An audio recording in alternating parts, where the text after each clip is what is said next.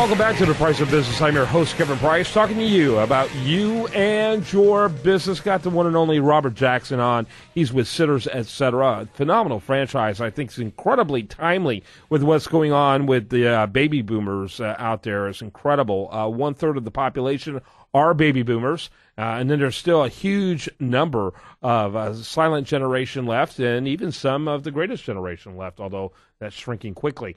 But, this is a growth industry of helping seniors and others who are in need of help. Sitters, Etc.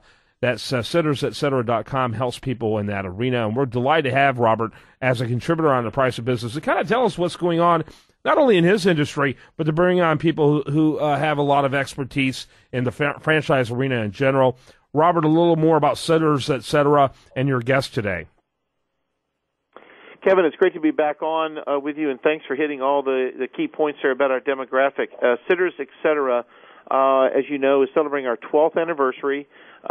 We have 9 corporate locations in Tennessee and Arkansas and provide over 300,000 hours of care to individuals in their homes every year. And what we are so proud to be able to do is expand our home care model across 40 states, including, of course, Texas. And we hit a milestone recently when we were able to bring our home care model into the state of Florida, which, as we all know, has a huge opportunity in terms of the demographic there. And the need is very great and still growing with the baby boomer population. And today's guest is our new area developer, Ralph Laughton, who came on board in March and has a great background in executive recruiting and staffing. He's worked on multiple continents, not just the U.S., but in Australia as well. So, Ralph, good morning to you. If you tell us a little bit more about your background and why you believe that this is such a great opportunity for you to build Florida. Sure. Well, first, good morning, Bob, and good morning, Kevin. Thanks to both of you for having me on today. Yes, as you mentioned, I've got about a 17-year career in legal recruiting at a fairly high level. I practiced as a lawyer in Miami for a number of years in the early days, and then decided to combine my business experience, my legal experience, got into legal recruitment in Florida, became vice president of the Florida region for the largest national legal recruitment company in the United States. I worked in Fort Lauderdale on Las Olas. I opened up the Miami office. I opened the Tampa office for the company. I ran the Jacksonville office, and I traveled 2 to 3 times a week between those offices, hired management, trained and developed management, as well as staff on business development, on marketing, on recruitment, external candidate recruitment, internal candidate recruitment. And as you mentioned, I also worked in Australia. It was a strange set of circumstances, but the bottom line is for a few years between 2008 and 2011, I was in Australia. I was the managing director of an international legal recruitment firm there, where we placed attorneys, lawyers, across other continents in England, in Dubai, in the United Arab Emirates, in Dubai, in Abu Dhabi, in Hong Kong, in Japan, in New Zealand, in Australia, etc. I'm probably missing a few places.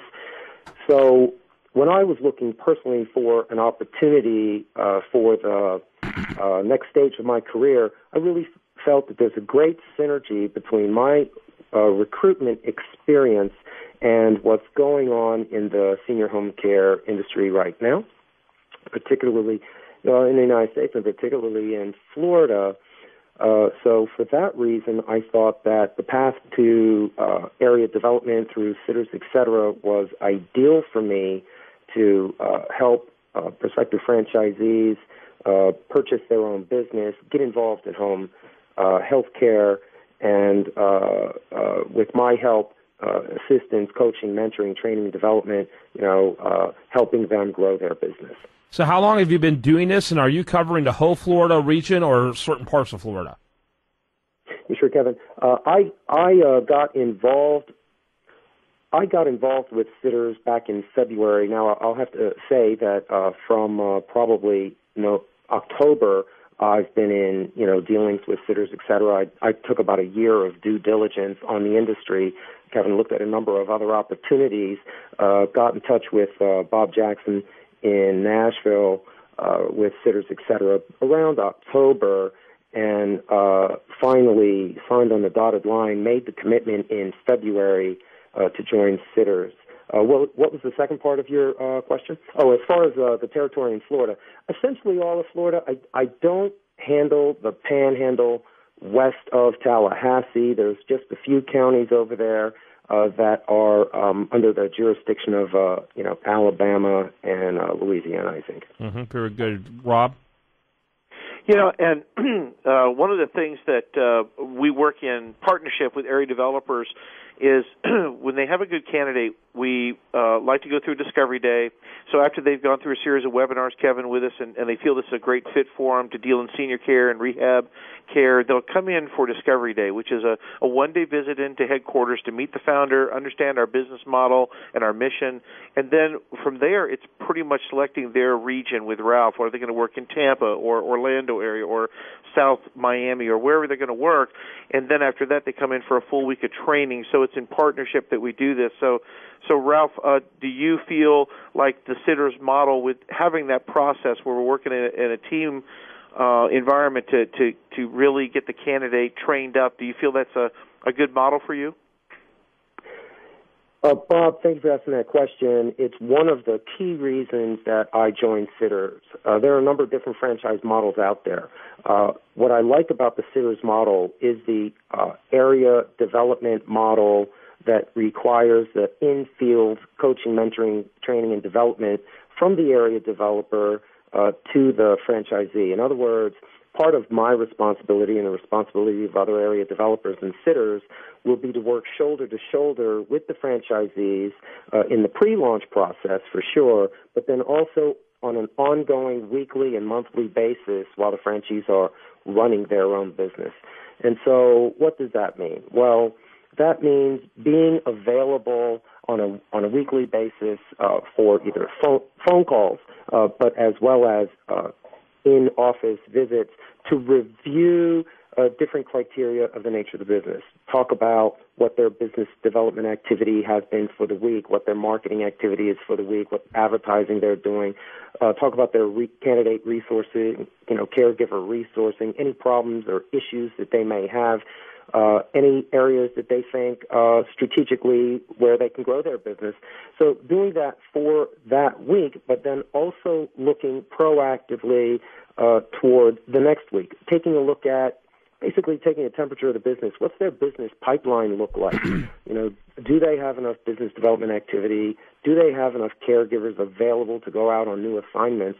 And just addressing any issues or, frankly, complimenting them if they're doing a very good job. But that's a weekly activity that area developers have to do. I really feel like Sitters partners, in a true sense, with franchisees in the Sitters, et cetera, franchise network. Ralph, I like that model. Ralph, you have to forgive me, but we have to wrap it up. Ralph Laughton, he's with Sitters, et cetera. Of course, Bob Jackson's with them as well. Delighted to get you both on, learning about this great business model and how people are really changing people's lives in a really meaningful way, while and also a profitable way financially. I love it. Thanks, gentlemen.